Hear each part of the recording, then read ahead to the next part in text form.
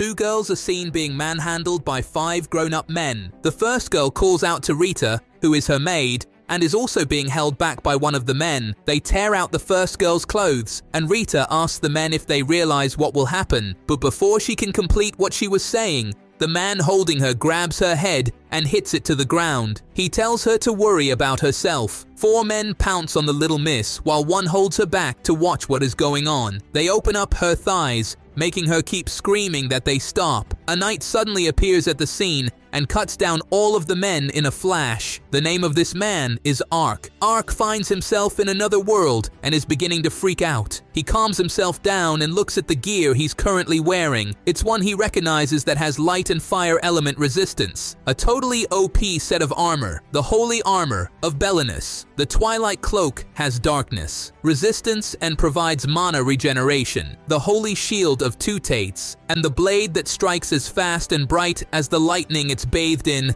the holy thunder sword, Kaladbolg. This is Ark's character from the game. Ark remembers falling asleep the previous day while playing a game. He wonders if it's a dream, but the sensation of holding the sword seems too real for that. Ark is covered in metal armor, but he doesn't seem to notice the weight. He turns towards the bush and decides to test out the sword. He uses his Wyvern Slash skill. The Wyvern Slash is a powerful skill that can cut down multiple trees in just one swipe. Ark tests out his fire too, and it works. He wonders if he's inside of the game, but it seems too realistic for that. While he fell asleep the previous night, his primary job was Holy Knight, with a sub-job as a priest, which means he shouldn't be able to use a mage's fire at all. Ark wonders if he'll be able to use all the skills from the upgrade path to Holy Knight, which in that case means he's super strong. He plans to put the other skills to the test as a normal gamer should, but his stomach says otherwise. He uses magic to try to open a gate that would move him to the nearest town, but instead, he falls from the top of the mountain. He remembers, while he's climbing up the mountain,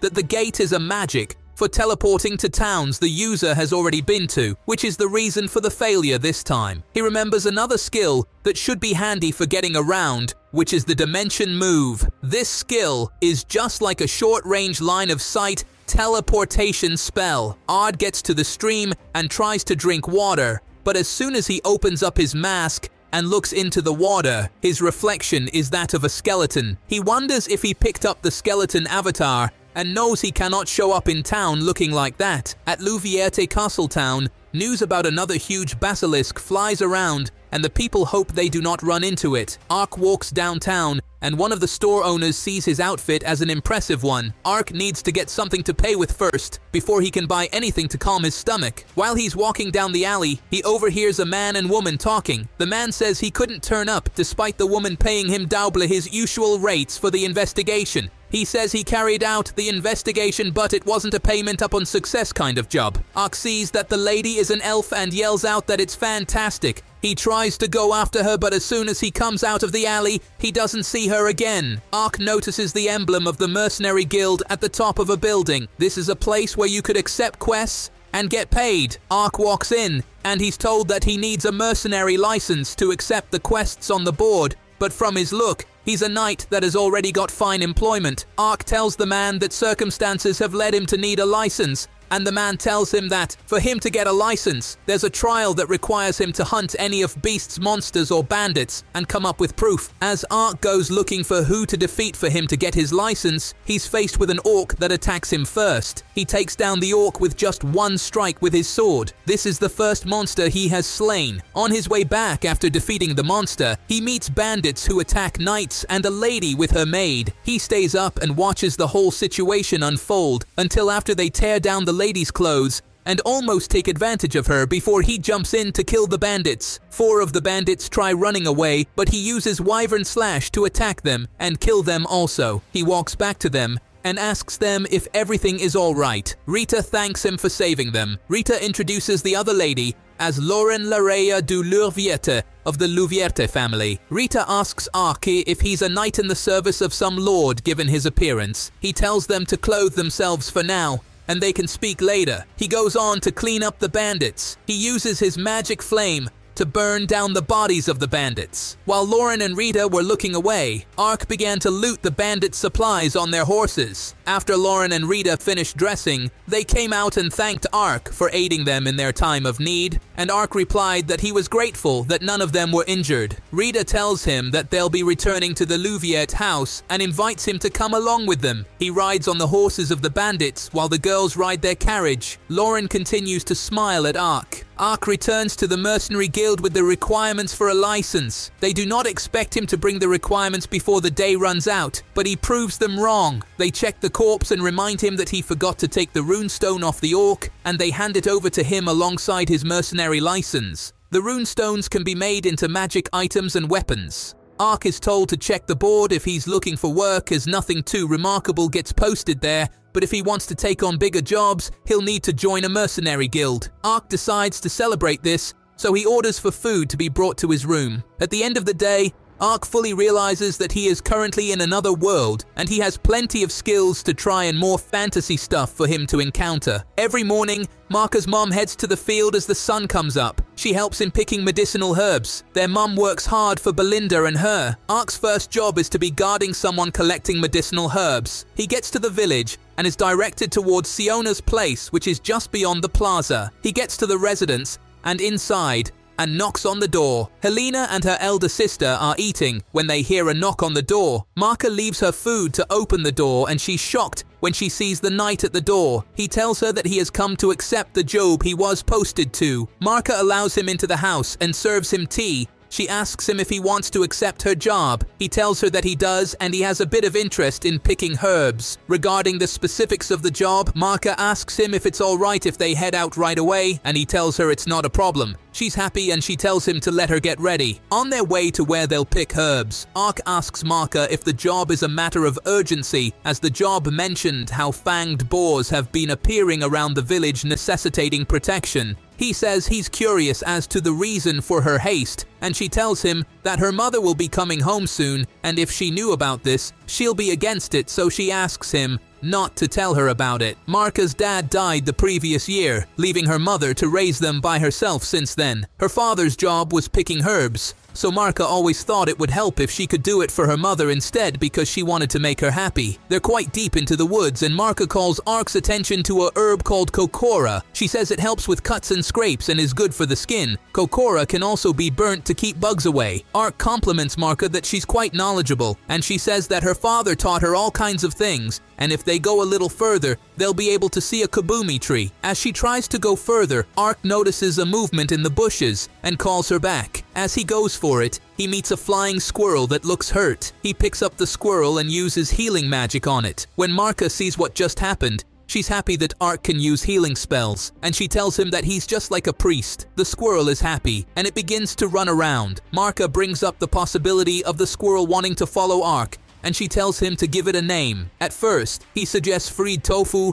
and tempura as the name, but the squirrel doesn't seem to like that name. Since the squirrel has its tail fluffy like a dandelion or tanpopo, the next name Ark would suggest is a mixture of both, and it's called Ponta. The squirrel seems to agree to Ponta as its name, sealing the name points for it. One of the villagers comes back looking scared of the monsters. They ask him what's wrong, as the monsters are supposed to be just fanged boars, but he says they weren't. As a hunter with many years of experience, he says he hasn't seen anything like it, and advises them that it's better they avoid the forest immediately. Mrs. Siona comes back and one of the elders in the village asks her if she sent Marka some kind of errand. Siona says she didn't, and she expects Marka to be at home watching the house. He tells her that there are supposed to be big monsters in the woods, and he sees Marka leaving the village in the morning with a fancy-looking knight. Marka and Ark find the kabumi tree, and surrounding it is a perilous downward slope, one which Marka jumps down with ease. The kabumi tree is currently in full bloom, and its leaves are all white. As Marka walks towards the kabumi tree, a huge monster appears in front of her. The tongue of the monster is so long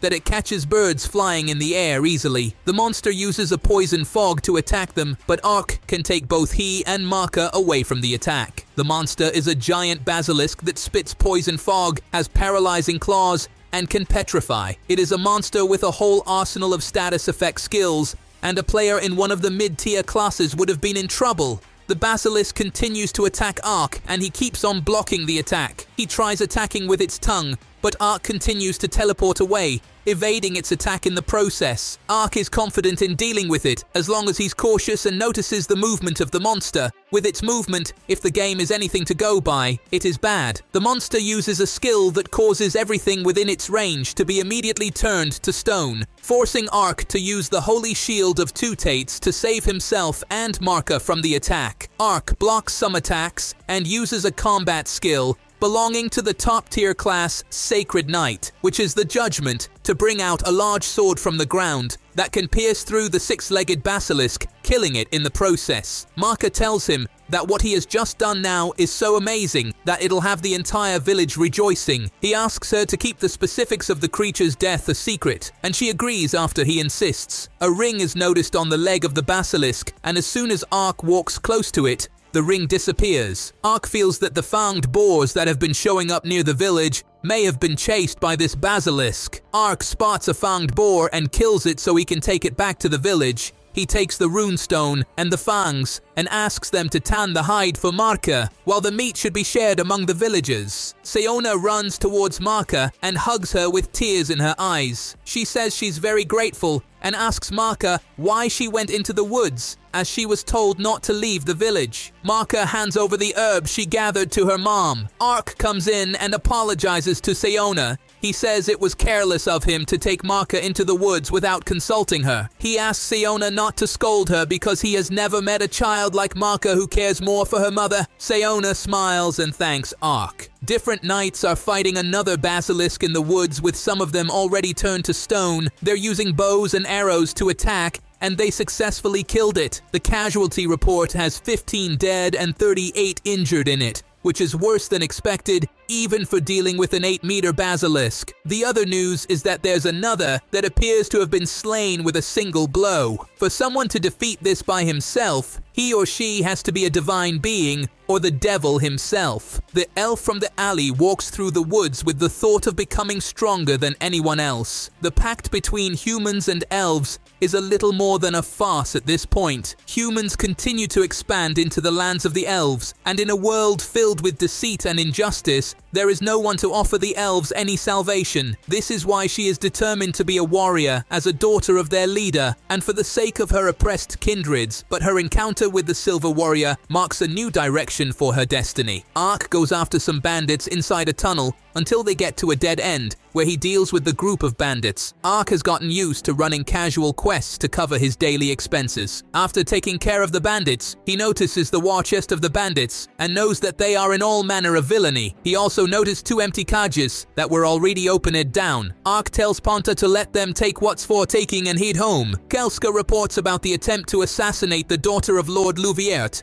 Loren, which failed. Lord of Diento, Triton du Diento, asks Chelska how they were unable to kill the little girl. Chelska tells him that they were able to kill all of her escorts, but a passing solitary mercenary wiped them out. Tyron du Diento asks about the beasts from the Eastern Empire that they sent to the Louvierte lands. Chelska tells him that according to their contact from the east, the creatures were still in their experimental phase, resulting in the 2 basilisks not working well together. This caused the 2 of them to be individually slain. Chelska asks why Prince Dakaris is targeting the Louvierte in the first place, and Tyron du Diento tells him that it may be a request from His Highness's backers in the Eastern Empire. He goes on to say that if the lands in the north were under the prince's control, the east would be able to focus completely on their invasion of the west. Chelska says it is true that the Louvierte has the backing of the Western Empire's prince sect, meaning they can't afford to have their allegiance to Prince Dakares come to light. Tyron tells him to see about securing their product, as they need to be sent to the market soon. He tells Kelska not to do anything that would catch the ears of Princess Yuriarna. Ark walks out of the tunnel and is about to head back to town to have himself a feast of dinner when he gets attacked by the elf. While they're fighting,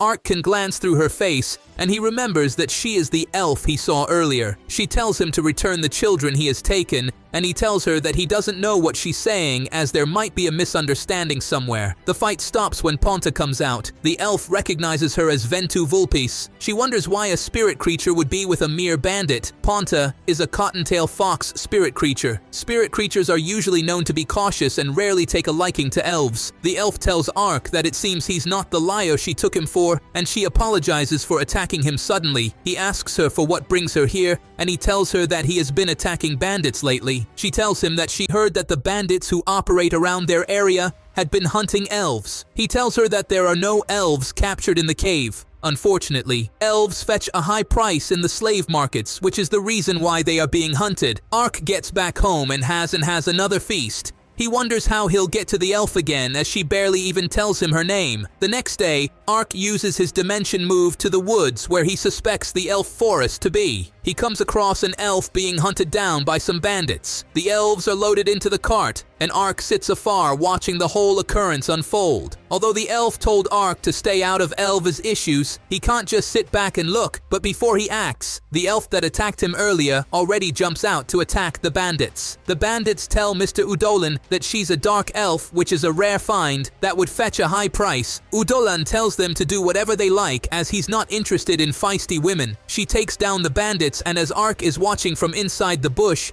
he can see that she's strong. Udolan tells her not to move while he uses the children as a shield, threatening the death of the children if she makes any move. The other bandits come closer to her, and they begin to examine her body while she's helpless. She hears the voice of Ark telling her that he may have promised not to interfere before, but he's here to help. He uses Dimension Move to appear behind Mr. Udolan and hits him with his Armor Lariat attack, giving her the chance to finish the remaining bandits. The younger elves are happy to see her, and Ark goes on to break the padlock, setting the elves free. He tells them that he's a friend and they do not have a reason to be scared. The children elves have mana eater collars around their necks. This keeps them from using their spirit magic, and this is the reason why the elves couldn't escape. Ark uses Uncurse magic to take the mana eater collar off and uses healing magic to heal the injuries. The elf is surprised at what had just happened, and she knows Ark is not an ordinary knight. She whistles and calls a whispering fowl, which is a type of spirit creature that can remember speech and deliver messages. She uses it to send a message that 4 children have been rescued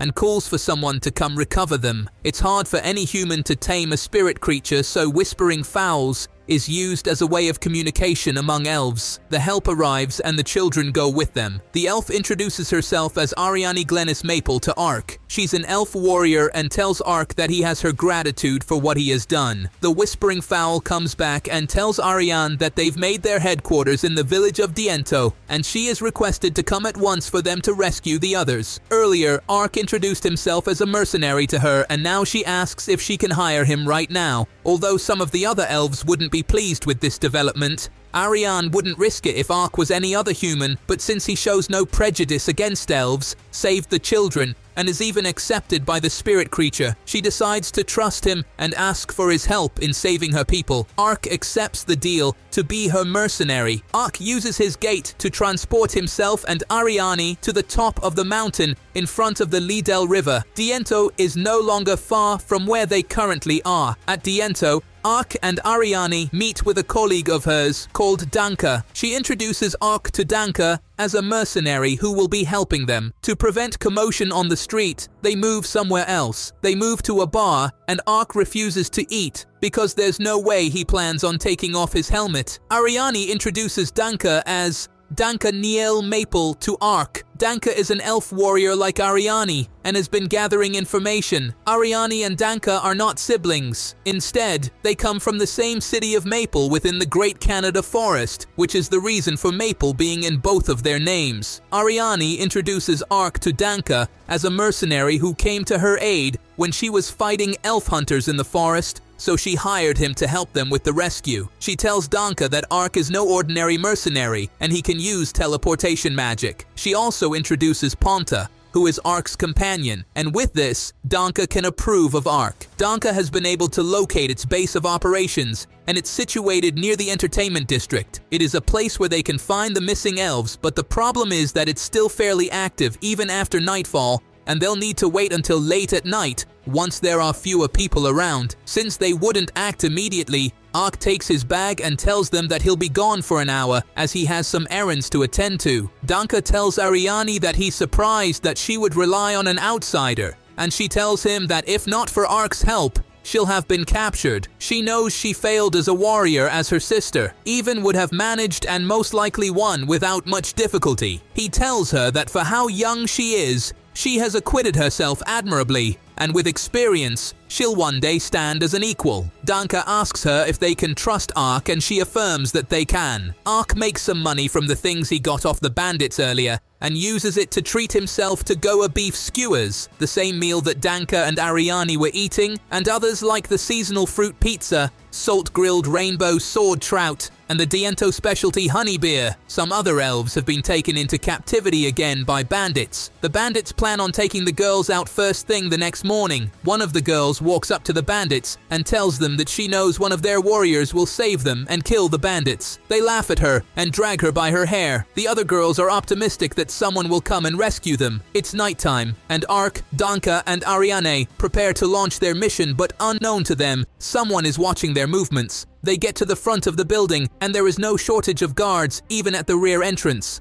Ariane concludes that once the elves are free, any enemies they encounter will die. She asks Ark if he'll be able to teleport them to a window on top of the building, and Ark says there should be no problem with that. She suggests that they move further behind so that the light from the magic circle wouldn't alert the guards, but he tells them that there should be no concern at all there. He tells them to place his hands on him, and he uses the dimension move to take them to the window. When they witness this, even Danka said it was impressive. While Ariane struggles to fit herself through the small window, Ark uses dimension move to get himself and Danka in. They move around the house, and in one of the rooms, they meet some bandits killed in their sleep by a single strike in their throat. For each of them, the blood is still fresh, meaning it was recently carried out. They split up so they can continue to carry out their search for the children, and Danka tells them to be careful. Ark uses dimension move to make the sound of his footfalls a non-issue. One of the rooms that Ark tries to enter is locked, and he uses dimension move to enter the room and meets dead bandits again. He wonders who could be doing all of this,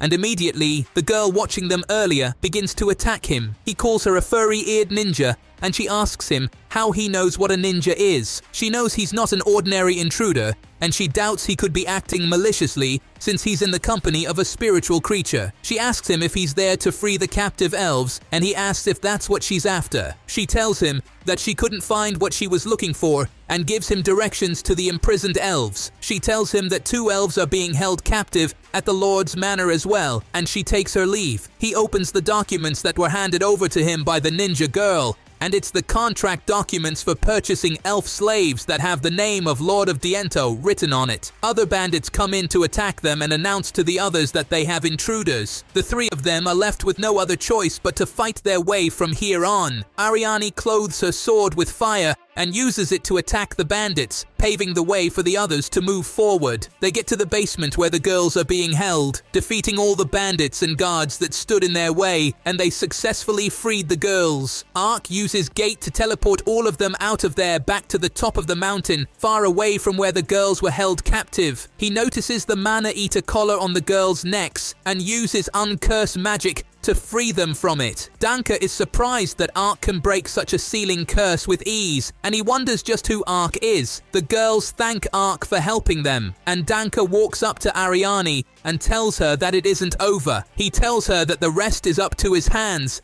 and he'll make sure the girls are safe. He tells Ark to look after Ariane. Ark and Ariane take their leave for the Lord's Palace using Dimension Move. The remaining 2 elves are held in the Lord's Palace, about to get violated. One of the elves tells the man to get it over with if he's going to do it, and she calls him a flea-dicked bastard. Udolan, who is the son of Triton du Diento, had accompanied the elf hunters and failed. Udolan's hand is already broken, and his dad asks him if he knows how to handle the elves. He tells him to pay attention while he shows him. The hands of the elves have been tied. Ark and Ariane use Dimension Move to make their way to the Lord's Palace. Ariane tells Ark to let them make their way inside from the bell tower, as the Lord's chambers are bound to be higher in the palace. Immediately they land. They are discovered by guards, and Ark uses Wyvern Slash to cut the bell, drawing a lot of attention towards the top of the building while they make their way down. Triton continues to have his way with the girls until a guard knocks on his door to tell him that they have been breached by intruders. He asks why they haven't dealt with it, and they tell him that they are monsters. Ark and Ariane break down the door to the room and they walk in. Immediately, Udalan sees them. He breaks down and begins to scream that it's them. Triton tries to attack them, and Ariane kicks him down below. She runs towards the girls and tells them to rest easy. Udalan tries to run away, and Ark uses Dimension Move to appear at his front and tells him that he's not going anywhere. Ark slams his head on the wall and breaks the wall in the process. He notices a hidden room and calls Ariane to come and check it out. Triton tells them not to think they would get away with what they have done. He tells them that he is a Rodin Kingdom Marquis, and Ariane continues to hit him. Ark asks her if she isn't taking things too far, and she tells him that they broke the treaty first, and she hardly sees a problem with exacting a price for that. She tells the two elves that they can do anything they want with him, and tells them to get satisfaction, and the girls beat Triton up. Guards walk in, and Ark tells Ariane to keep the guards occupied as he has matters to attend to in the hidden room. She defeats the guards and tells the girls that they need to escape and meet up with Danka so they can head for Lalatoya. Ark is busy packing up gold bars in the hidden room.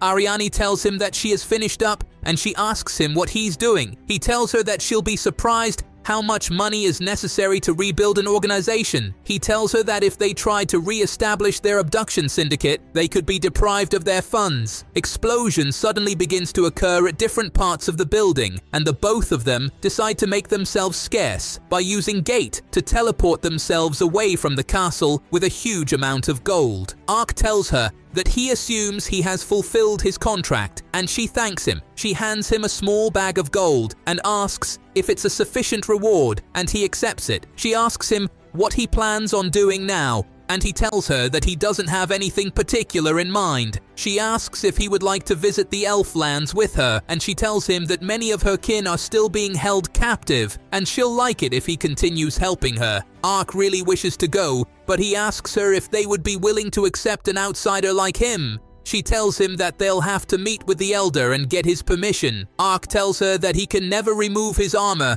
and she tells him that he would have to at least show his face when he's meeting with the Elder. She asks him if there is any reason for this, and he tells her that there is a chance that she turns her sword against him the moment he removes his helmet. She asks if he would show her his face if she swears not to turn her sword against him, and he removes his helmet. Ariane is shocked when she sees this, and she asks him what happened to him. He tells her that he's not sure himself, as he simply just found himself in these lands with nothing but his altered appearance. He tells her that he imagines it to be some kind of curse. He refuses to tell her that he reincarnated as a game character because it's not something she'll believe easily. She tells him that if he was truly undead, he'd have the corruption of death, and he wouldn't be able to use healing spells or the power of light to dispel curses, and there wouldn't be any way that a spirit creature would be this attached to him. She tells him that he has lent her the strength to save her comrades, and because of this, his secret would be safe among the elves. She tells him that the elders may know to help if his appearance is a result of some curse. Ark tells her that it would be wonderful, as there's nothing he wants more than to be rid of the curse that affects him. At Olav,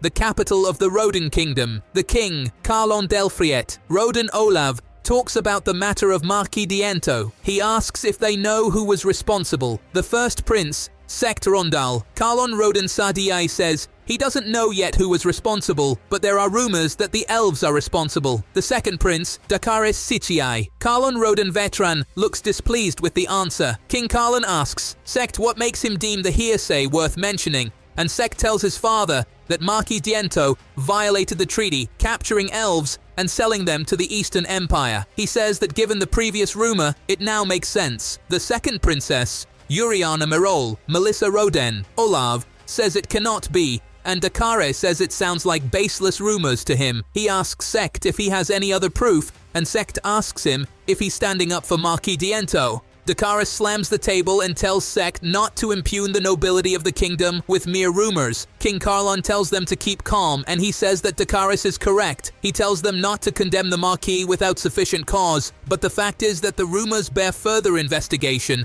and Sect smiles. He says that they should inquire into what has happened in Diento immediately. He asks Uriarna what her take is on the matter, and she replies that she heard the rumors as well, and that their being true would not only mean breaking their treaty with the elves, but it could raise tensions between their kingdom and the other nations. She says that they would need to ascertain the truth quickly and arrange to speak with the elves. Yuriana says that if the elves were to seek retribution by halting their arrangements with Limbolt, they would be held responsible by the other countries. King Karlon says that the magical equipment would be bad enough, but if they were to withhold the rune stones needed for crop cultivation, they'd be courting uprisings from their nobility as well. He asks Yuriana to head to Limbolt and make arrangements so that they might speak to the elves. Ark and Ariane are walking down the woods, and they hardly seem to be making any headway. Up ahead of them, there is better visibility. Ark uses Dimension Move to go up ahead and check it out. Ahead then is a stream where they were able to fetch water, and even Ark was able to catch a fish. At night, Ariane tells the Whispering Fowl to head back to Danka. Ariane tells Ark that Danka and the girls they rescued are safely on their way to Lalatoya. Ark asks Ariane if they are still far away from Lalatoya. She tells him that it's not far, and that in another 2 nights, they should be there. At Olav, Yuriana is served tea by her maid, Ferna. Ferna asks her if something is bothering her. Yuriana tells her that she's certain that her brother Dakares is involved in the elf trade, and Sect wouldn't stay quiet about it for long. Ferna says with joy that once Dakares gets cast down, the throne will eventually be hers or Sect's. Yuriana cautions her and tells her that she shouldn't speak so carelessly, and instead they should focus on the matter at hand, which is the diplomatic mission to Limbolt. The Grand Duchy of Limbolt is the only domain that has trade relations with the elves. She tells them that they must arrange for a meeting with the elves and prevent any potential conflict from escalating. Ferna says it would be wonderful to see Yuriana's sister, Seriana, who married into the Limbwilt family after a long time. Ark and Ariane get to the elf settlement of Lalatoya. Ark and Ariane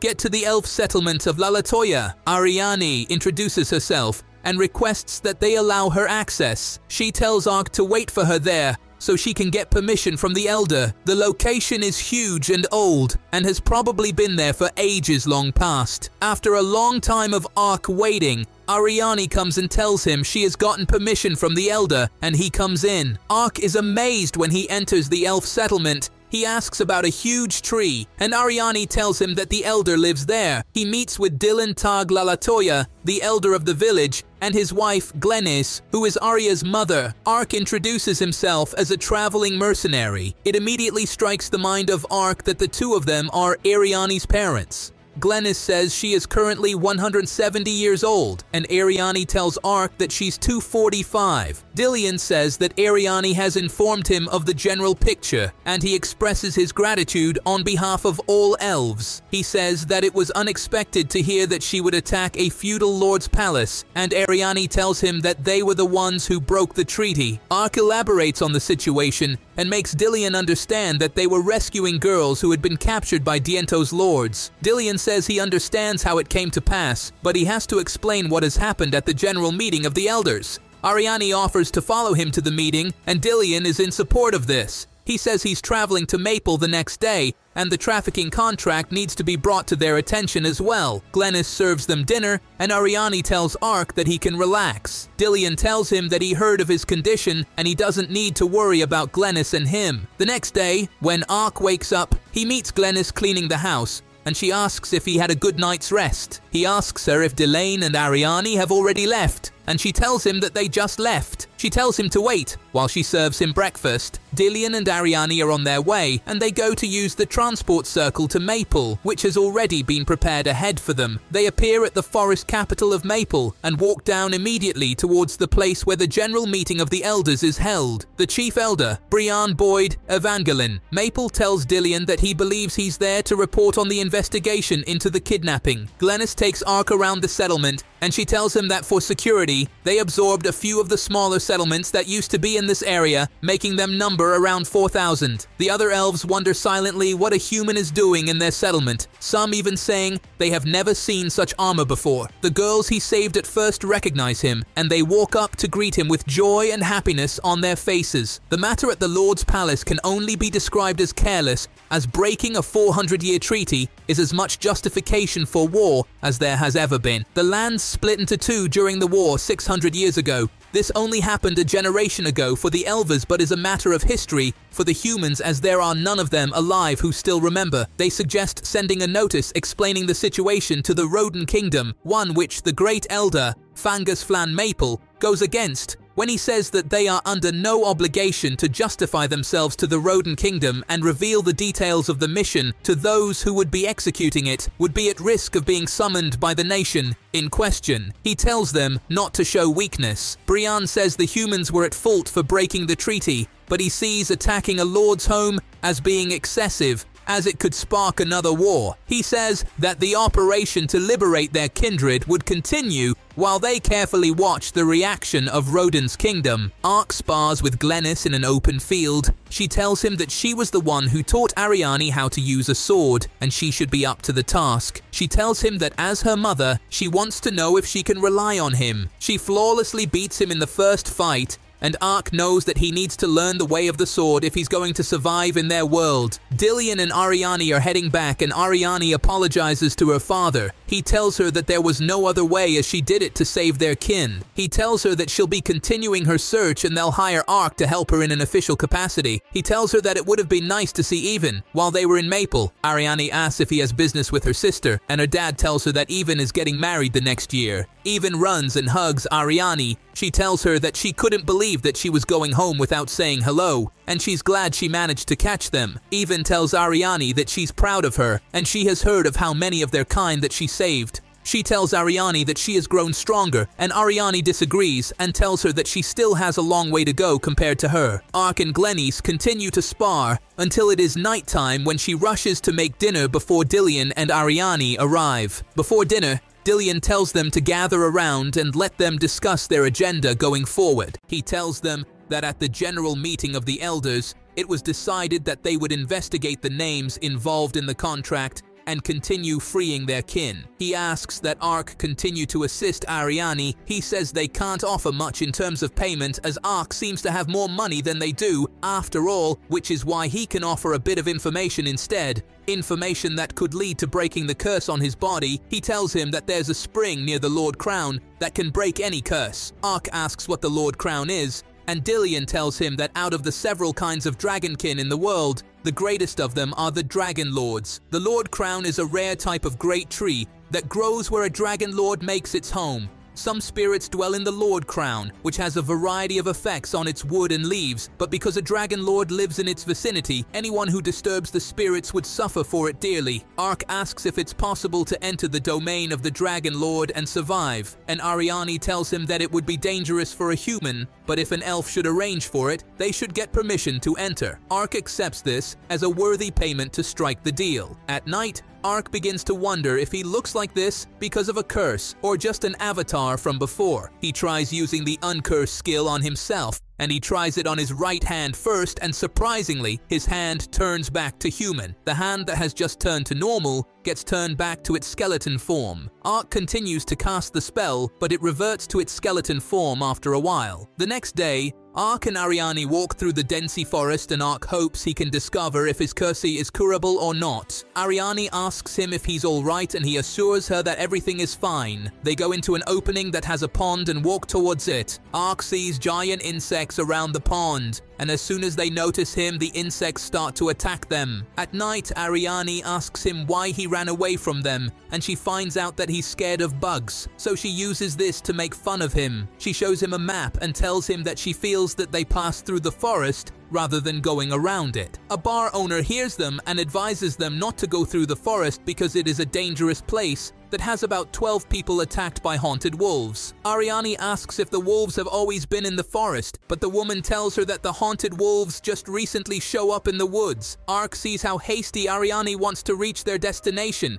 so he tells her to proceed, and she agrees that they'll head into the forest the next day. The next day, at Olaf, a cart containing the second princess is spotted. Her maid asks her why she doesn't want to go with many guards, but Urana tells her that the more the number of escorts, the slower they are. Ark and Ariane walk through the forest and notice that they are around the place where they are told monsters appear. Ariane says that the tails of the haunted wolves give off blue light, and they are considered to be the perfect gift to be given to the bride-to-be. Ark asks if she would like to obtain haunted wolves for a veil, but she tries to talk him out of it. They sense the monsters close by, so they take their fighting stance. Arc slashes one of the wolves, but it disappears into the atmosphere, and he suspects it to be an illusion. He remembers that the wolves are a type of lupine monster that attacks in packs, known for creating multiple illusions of themselves to confuse their prey during a hunt. Arc attacks multiple of them, but it turns out that they are illusions. He sees multiple of them charging at Ariane, so he tries to warn her, but she deals with them using magic, and he gets to witness how strong she is. A lot of wolves stick onto his armor, but their fangs cannot penetrate it. He looks at the leader of the pack watching its underlings from afar, and Arc uses Dimension Move to teleport to it. The wolf evades his attack as soon as he tries to strike it and leaps into the air. Arc notices a magic rune on the foot of the wolf and sees that it's the same type that was on the foot of the basilisk. He uses the basilisk attack once again, and the wolf evades and attacks Arc from behind. Arc uses flame magic to hit it at point-blank range and then slashes the magic rune at its foot. The wolf notices that it has lost his rune stone, so it calls his pack, and they retreat into the forest.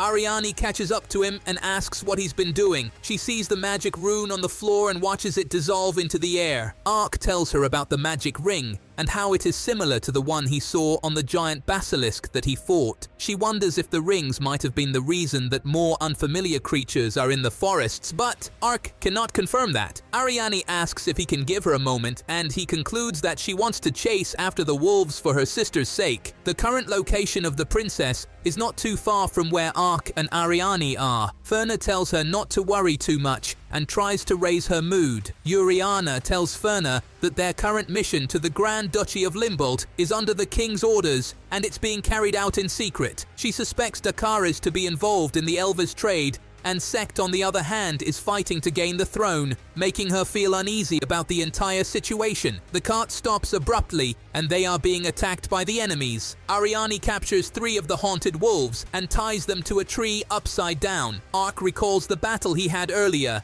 and remembers that he has a long way to go, even though he has all the skill set. He realizes that the magic skills are useless unless he knows how to implement them well. He concludes that he'll ask Ariane for combat training whenever he's chanced. Ponta senses a presence not too far away and alerts Ariane and Arc, and she leads them to it. Uriana and Ferna are surrounded by the enemy. The enemy opens the door and Ferna tries to defend her, but she gets defeated with a single hit. Uriana leaps out of the cart to reach out to Ferna, but she gets stabbed from behind in the process and she falls unconsciously to the ground. A hooded person congratulates them and tells them to make the job look like it was done by bandits. Another person approaches him and hands him Uriana's necklace. Ponta jumps on one of the enemy's faces and tries to fight him, but the enemy holds her down and tries to kill her. Arc stops the man and throws him off. He bends down and assesses the situation. He thinks about using the resurrection skill on the princess and her maid. The enemies fire multiple attacks at him, but they end up being ineffective. They get hunted down by the wolves, and Arc joins the wolves to take them down. The wolves leave him as soon as they are finished, and Arc goes to check on the girls. Arc uses regeneration magic, a spell that revives people with their vitalities fully restored. This skill wouldn't work if the damage dealt to the victim is too severe or if too much time has passed since the death of the person. Arc revives the princess and tells Ponta to keep an eye on her while he restores the others. Arc tries it on all the victims present and he notes that some can't come back because the damage done to them is too severe. When they wake up, Ferna briefs Uriana about what happened. She tells her that it seems that they've been brought back to life and wonders what truly happened. Uriana gathers her soldiers and addresses them, encourages them, and tells them to take her to Limbold. Arc watches them from the shadows and doesn't expect her to be a royal. He feels like he has done something historically significant. He walks back to meet Ariane. She asks him what happened, but he doesn't give the full details about what happened. Ariane has already harvested the tails of the fox that she will use as his veil, and they continue their journey to the royal capital, Olav. Olav is a capital brimming with life. Arc sees some men try to fight a girl and tries to assist, but he gets stopped by Ariane. The girl walks up to Arc, which makes him nervous. He realizes that she's the ninja from before. The ninja girl introduces herself as a traveler trying to recover her beast people who have been captured by humans. In one of those towns, she came across a strange person who smelled different from other creatures she had come across, and with a strange presence. She recalled him as someone who had a spirit creature tagged along with him, which meant that he didn't have malicious intent. And now that she has run into him again, she feels that their meeting is fortunate. The cat-eared ninja girl congratulates him on rescuing the elves and says that she'd like to discuss things with him, but not at their current location. Ariane asks Ark who the girl standing in front of him is, and he explains that she was the one who gave him the information about the locations of the elf. Although he doesn't know her name, the ninja apologizes and introduces herself as Chiyome, one of the Jinshin clan's 6 ninjas. Chiyome takes them to a different venue where they can discuss. Ark introduces himself as a traveling mercenary, and he introduces Ponta and Ariane to Chiyome. Chiyome goes straight to the point and asks why Ark referred to her as a ninja the other day. He tells her that in his homeland, people dressed like her are usually referred to as ninjas. She tells him that the term is only known amongst her clan and kept secret. She concludes that he comes from the same country as her great founder, and this intrigues Ark. Ark asks her if her great founder is still alive, but she tells him it was around 600 years ago, making the founder a legend at this point. Ark suspects that maybe her leader was a Japanese person too, that got reincarnated into their world 600 years ago. Ariane asks Chiyome what she'd like to discuss with Ark, but Chiyome hesitates. Ark remembers that back in Diento, she was taking a big risk on her own while looking for something. He concludes that it wasn't the elves that were of concern. Chiyome summons up courage and tells Ark that she'll need his help in freeing her comrades, confirming his suspicion. Ark knows that beast people are treated badly in this world, and it's not too far apart to conclude that her people too are one of the people that have been maltreated. Chiyome says that she believes that the two of them are searching for individuals listed on the contract, and she can offer them info on their whereabouts as payment for them helping her. Ark tells her that he is currently contracted to aid Ariane and her people. He asks Ariane if she is willing to allow him to assist her. Chiyome also has been trying to save her people since she was little, and Arine sees that they are in a similar situation, so she agrees. She says she will be joining Ark in helping him save her people. Prince Dakares complains about the wolves failing to listen to his command at the last moment. His assistant asks him if someone destroyed the rings. He concludes that Uirarna is alive and is probably taking a different route. His informer tells him that since the incident in Diento, the beast people have been more active in undermining their slave business. He asks the informer if he thinks that the elves are after his life, but the informer cannot confirm, so he orders the informer to do something about it. He says he'll go into hiding and leave for his safe house. Ark asks Chiyome if her great founder was a beast man like her, and she replies that he was a human. She says he's a spy who took beast people into his care and taught them the ways of the ninja. This makes Ark to conclude that her founder was Japanese. When they arrive at the largest slave market in the capital, Etzat Market, she tells them that they are going to attack the place. Inside the building,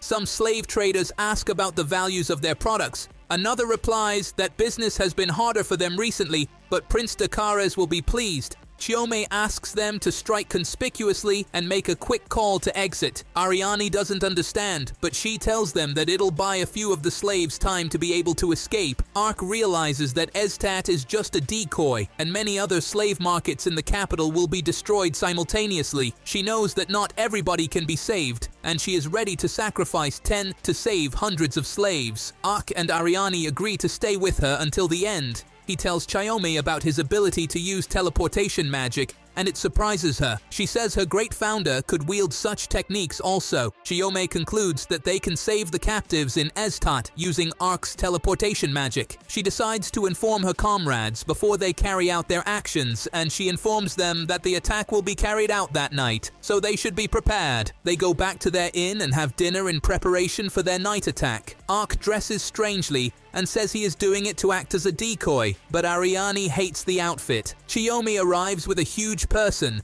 and they introduce themselves. Ark asks her if Chiyome is her actual name, but she denies it. She tells him that some names serve as ranks based on their skills as ninjas. They confirm his suspicions because he sensed that she is named after the famous kunoichi. Goemon, the ninja beside Chiyome, walks up to Ark and challenges him in a battle of strength, and this forms an immediate base of friendship between them, making the girls dumbfounded. They take their positions and get ready to infiltrate Estat. Ark and Gomen act as decoys, walking in front of the guards, protecting the main gates and then charging at the gate. This causes other guards to rush towards where the noise is and leave their assigned positions. Chiyome and Ariane seize this opportunity to infiltrate Estat. Ark and Gomen cause distraction at the front of the gate. Ark fires magic attacks at the guards and terrifies them. They request more guards to try and set formation around the intruders, but they get easily defeated. Prince Dakares is informed that Estat is under attack, and his reaction to the news isn't a good one. The informer briefs the second prince of everything currently going on, and Dakares orders him to send in more men. In Estat, Gomen and Ark let loose on the guards. The ninjas infiltrate Estat, and the guards charge toward the front gate, granting Chiyome and Ariane a chance to break in. Ponta notices a guard looking in their direction and makes a reaction, alerting the girls in the process. Chiyome uses her water-style technique to attack the guards and take out a number of them. More guards come in, and Ariane uses flame magic to attack them and take them out. They charge towards the inner chambers and see lots of slaves in jail. Chiyome introduces herself to them and tells them her goals. She ends up freeing the slaves. More guards come into the jail room, but Ariane takes them out easily, buying Chiyome enough time to free up all the slaves. Ark and Gomen get out of the rubbles they created earlier while fighting the guards and plan on entering the prison, but they get interrupted by Chiyome and Ariane. The girls tell the men that they've managed to free the slaves in the main prison and all that remains is the rear prison. Ark tells them to hurry up,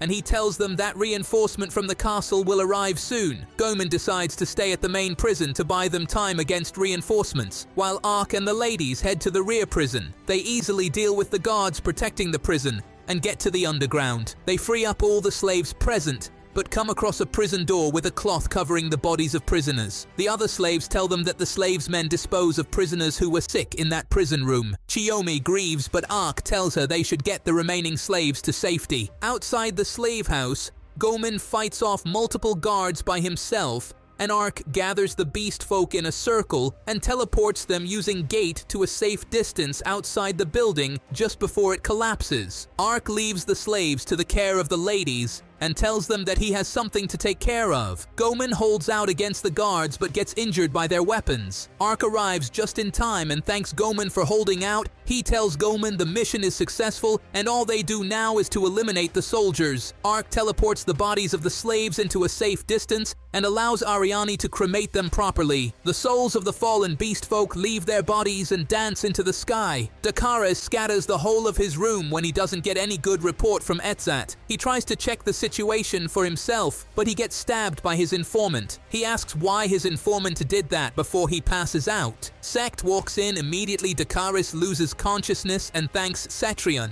Dakares' informant. Sect uses Dakares' slave situation to his advantage. He plans on announcing the death of Uriarna and blaming it on Dakares. He walks away while claiming that the Rodin kingdom belongs to him. Back in the forest, Chiyome thanks Ark and Ariane for helping them rescue the beast folk. She tells them that the beast folks have been rescued safe and sound. Gomen and Ark challenge themselves again to another strength battle, and they thank each other. Ariane tries to lift Chiyome's mood, but Chiyome is determined to get stronger no matter what. The three of them travel by boat through the channels of the town of Olav. Chiyome offers her thanks to them and they ask her where she plans to go next, which she later divulges. She decides that it's time she provides them with the information she promised. At the Grand Duchy of Limbold, Princess Uriarna arrives at the castle and sees her sister waiting to welcome her. She runs into her arms and they shed tears of joy. She tells Uriarna about how the news of her being slain by Dakares almost broke her, and Uriarna seems surprised, so she asks for clarity. They discuss the entirety of the situation in the mansion. She briefs Uriarna about how she was told that Dakares was behind everything, but he got killed by Keltrion. Once Uriarna realizes that Dakares is dead, she seems uneasy, knowing fully well that Sect will get the throne. She asks why Dakares was concluded to be her killer, and her sister elaborates that her beloved necklace was found with him at the place where he was killed. She suspects Sect to have planned it all. Her sister is glad that Uriarna is alive, so she suggests telling their father,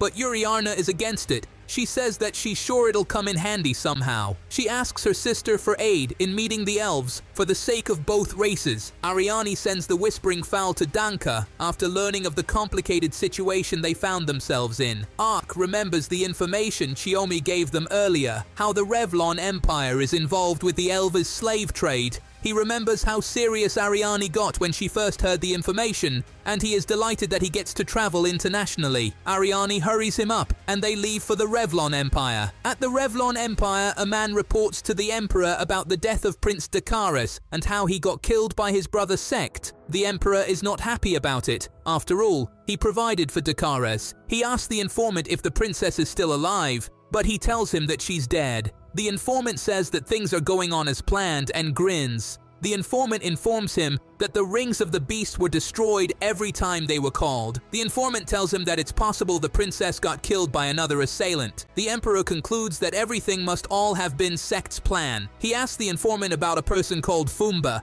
and the informant tells him that the plan to bring Olav to ruins is ongoing. In the deserted lands full of monsters and strange plants, Ark's company stares at these strange creatures, and he gets excited when he learns that some of the creatures he saw fly earlier are wyverns. They try to send the whispering fowl messages, but it won't fly due to the sky being filled with wyverns. Ark jumps down from a cliff and uses a lightning spell to strike them all down, including his allies. He teleports and realizes that he made a blunder. Someone watches his company from afar and notes down their findings. Ariane complains in a bar and says that she'll appreciate it if he warns her before using massive magic next time. He apologizes and they discuss the route they'll be taking. Ark notices the change in Ariane's expression and asks what the matter is. He says that he noticed her reluctance to come to this empire after the information Chiyomi gave them. She explains that the capture of elves isn't illegal in the empire, and it is very concerning. Since she's an elf,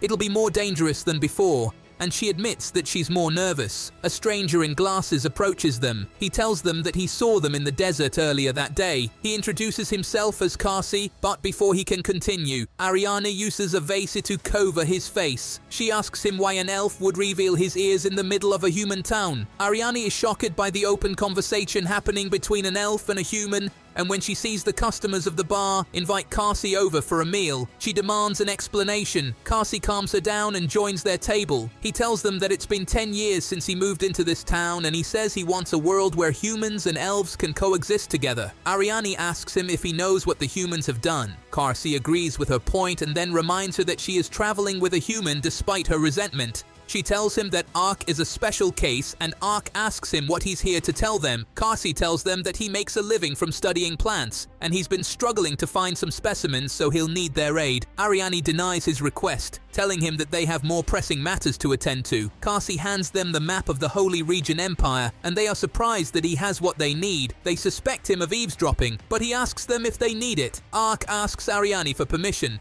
and she agrees. He tells them that they'll set out the next day. Ariane seems skeptical about Kasi, but doesn't say a thing. Ark and Ariane lodge at an inn, and Ariane thinks about the coexistence between elves and humans, and seems a little worried about that possibility. They both drink through the night, and Ariane gets drunk and pounces on Ark, turning the room upside down due to the effect of the drink. The next day, Ariane wakes up and sees a skeleton on the floor. She tries attacking it, despite Ark reminding her that he is the one. She asks Ark if nothing happened, and he doesn't give her any reply. Later in the day, they meet up with Kasi in the desert. Kasi tells them that the two of them made a ruckus the entire night, and the town heard them. Ariane is upset by that kind of statement coming out of Kasi's mouth, so she unsheaths her sword. While they travel, Ark notices Ariane looking bad as a result of her motion sickness coupled with the hangover from the previous night. He notes that the stench from the goblin carcasses also worsened her case. Kasi says the dead goblins will serve as bait for the sandworms, which is what he has been trying to capture. One of the riders gives Ark a tea that works against hangover and motion sickness. Ariane appears to be nervous around humans, but Kasi tries to talk her out of it. Ark offers Ariane the tea, and she takes it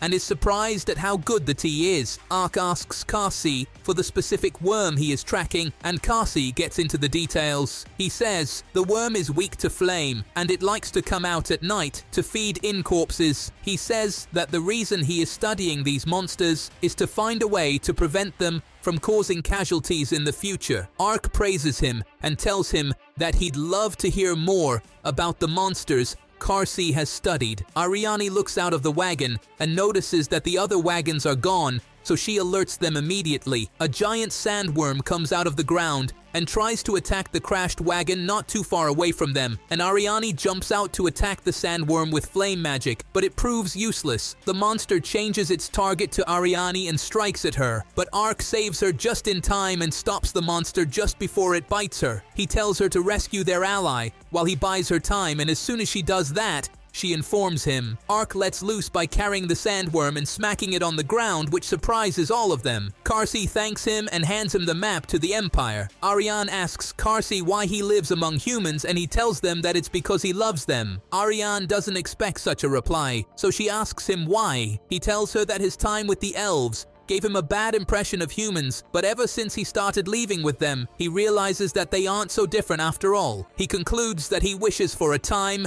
when elves and humans can live hand in hand. She tells him that she cannot imagine a future like that, and it surprises him because she hasn't heard the latest news about Lambert. He tells them that the Lord of Lambert took an elf as his bride, and she freaks out. She wonders if the elf was coerced into marrying a human, but he explains to her that the feeling is mutual. Ark and Ariane leave for their destination, and Ariane wonders if it truly is possible for humans and elves to coexist. Ark tells her that someday it'll be possible, and he reminds her that he's a human and she's an elf. She tells him that he hardly looks like a human, so he doesn't count. A man with a tattoo is addressed by another man. The man blames him for causing the disappearance of people and gets angry at him for using their secret base to host girls. The man asks him about their plans, and the man with a tattooed face tells him to walk with him. He shows him a huge crater full of monsters and pushes one of the girls into the hole, causing the girl to be eaten by the monsters. Ark and Ariane arrive at the border of Kaeshk, signifying that they've entered the Holy Revlon Empire. They notice how tight the town's border is and think about what the next step they would take is. They decide to split up and search for elves around the town, asking around for information regarding elves. When the sun sets, while Ark is feeding Pota, he remembers the information he gathered from the townsfolk. He says strange cries have been heard from a fortress in the east late at night, and monsters have been appearing on the borders of the Empire's territory and causing people to go missing. He is surprised that Kaeshk is less secure than it looks. He complains about not getting information about elves.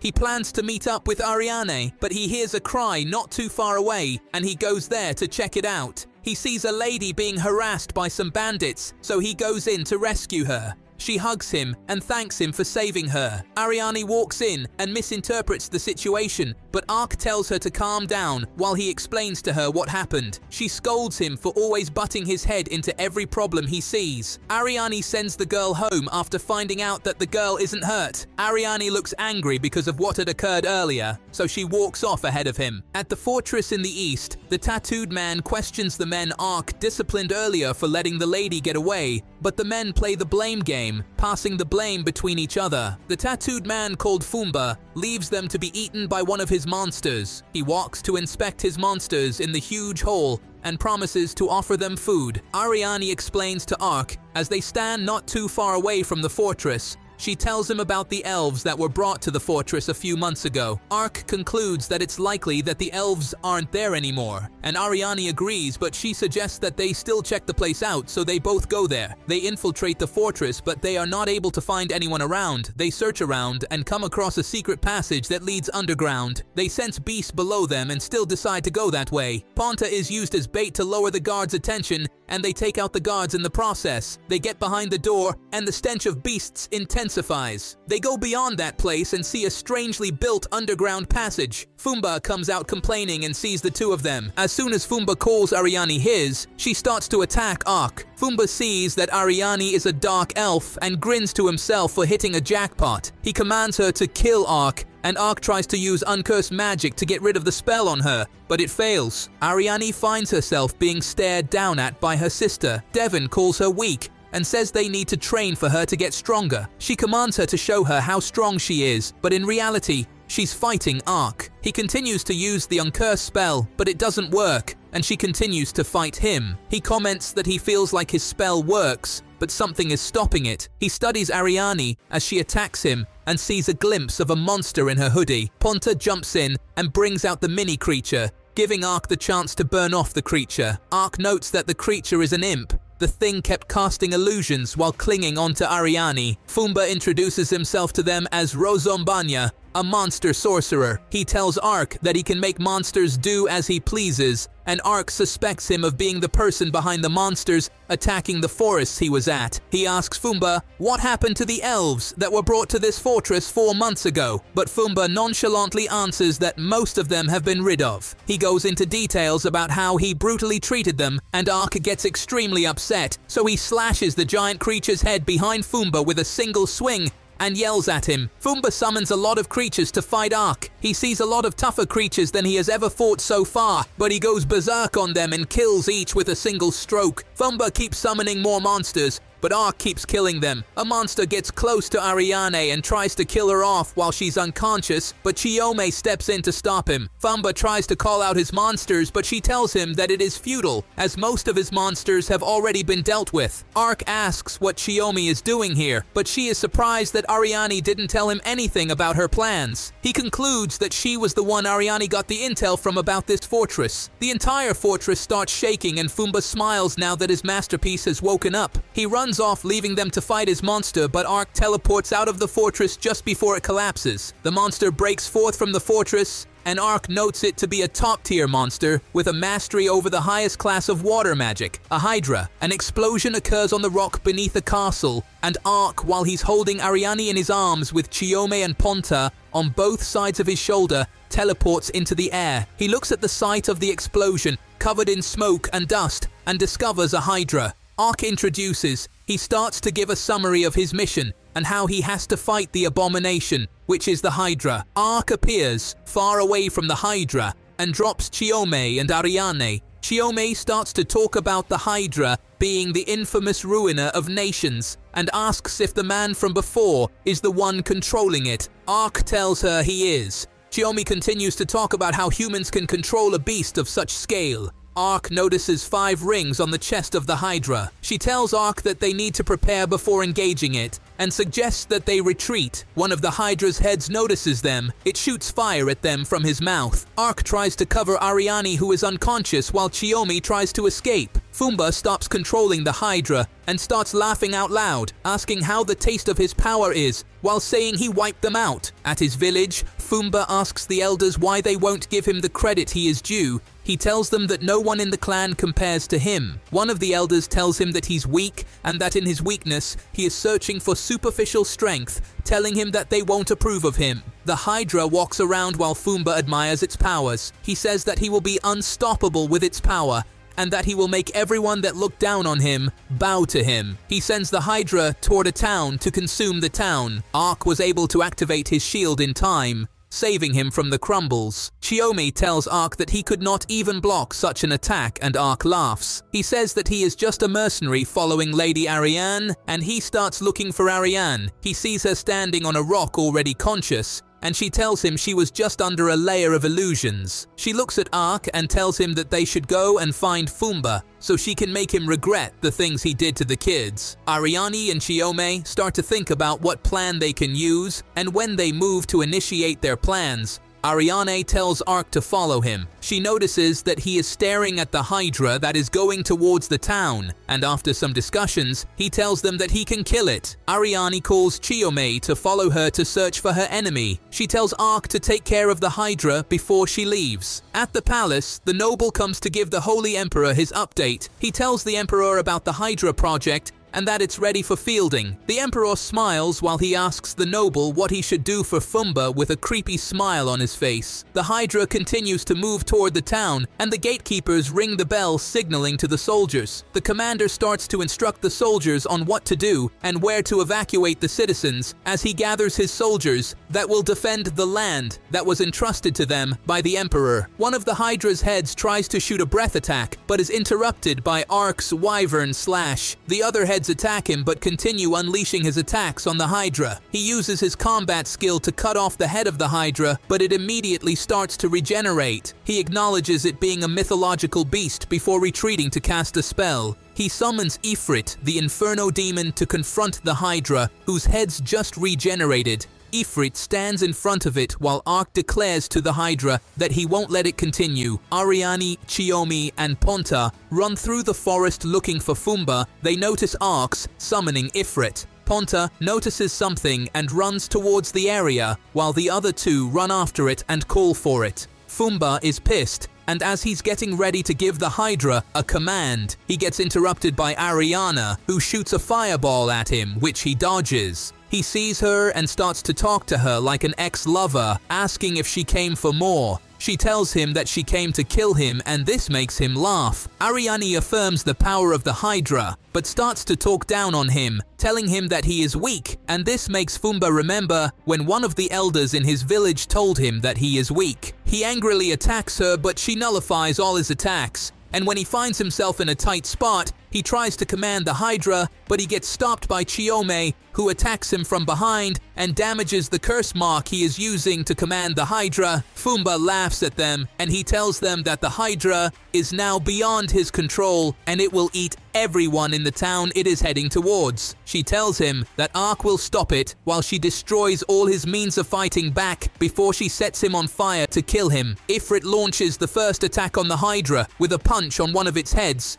Ifrit punches it on the chest, which throws it backward. Arc teleports to where the Hydra is, grabs its tail, and starts to rotate it around. After a while, he throws into the air and activates Ifrit's skill, Flame Hellion. Ifrit releases a massive breath attack that completely eradicates the Hydra, while Ariane and Chiyomi watch the occurrence from where they are. The sun starts to rise and Arc runs towards them, asking if they are okay. He asks Ariane if she settled things on her end, which she tells him that she has. She asks Arc what Ifrit is, and he tells her that he summoned the creature from another dimension and it would return very soon. A whispering fowl from Danka lands on Ariane's hand and delivers a message to Ariane that Rodan's second princess, Yuriana, is meeting with Lord Fungus, who is one of the great elven elders, and Ariana is surprised. At the Rodan royal castle, Yuriana proposes an offer to the elves that the Rodan kingdom will take the responsibility of searching for their missing kin. She swears by the honor of Rodan's royal family that they will atone for the crime of men, which is breaking the long-term pact with the elves and prosecuting them. Fangus asks her about what else she wants, since he doesn't believe that their deal is done, and she talks about her siblings' backing, which makes Fangus believe that she wants the elves to back her for the succession of the throne. She convinces him that Rhodes will support them, while telling him that the Lord of Lambert took an elf wife, making her emphasis on the human and elven coexistence. She stretches her hand to shake Fangus, who agrees and takes her hand. Arc and the others walk on a path journeying back to the city, and Arc tries to brighten Ariane's mood for the loss of her job. At Sek's castle, one of the prince's subordinates informs him that his sister Yuriana is still alive. He tells the prince that her negotiation with the elves was successful and that she is on the verge of winning the people's favor. The prince starts to think about the failed assassination, thinking that one of his subordinates is on his sister's side. In Yuriana's room, she lies down on her bed thinking about when she got stabbed and died. She thinks about her being alive as a chance to accomplish something in the world, and she tells herself that she will face it without any hesitation. At the Emperor's throne room, one of his noble subordinates tells him that the Hydra and Fumba have died, and he says that is not a problem while talking about the employ ring's usefulness and about his interest in the person who slew the great beast. While the conversation is going on with Arc and his team, Arc removes his helmet, and as Chiyomi sees his skeleton head, she screams and runs to hide behind a tree, while Ariane tells her it is probably a type of curse. Arc asks Ariane what she will do when she gets back to Lalatoya, and she tells him that she will take him to Lord Crown so that he can get into the spring that can break curses. Arc tells Chiyomi that he would love to visit her ninja village. Arc's journey started with his goal of living a quiet life, but with the new friends he has made, he puts aside all other things and decides to just enjoy his adventure a bit longer.